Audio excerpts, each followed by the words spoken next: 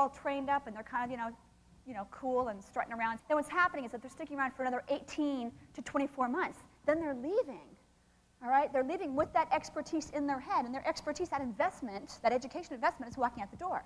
So what I'm really worried about is that the only way you can make your company smart, at the same time you're making your people smart, is to get some prefab techniques that work really well and to follow those techniques. And you can do this if your company is small or if it's large. You just need a couple of developers to set up your standards, your best practices or methodologies, your object reuse plan, to make sure that you're reusing business rules, application logic, data objects. All right? All these things need some reuse, but no one's going to ever do this unless you set up a structure, because no one wants to set up the infrastructure. So they act surprised then when they start popping all these walls up, and then the house falls down.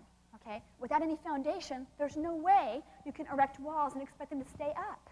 All right? This isn't rocket science. So what Bill Gates always says is, it's just software. We can do anything.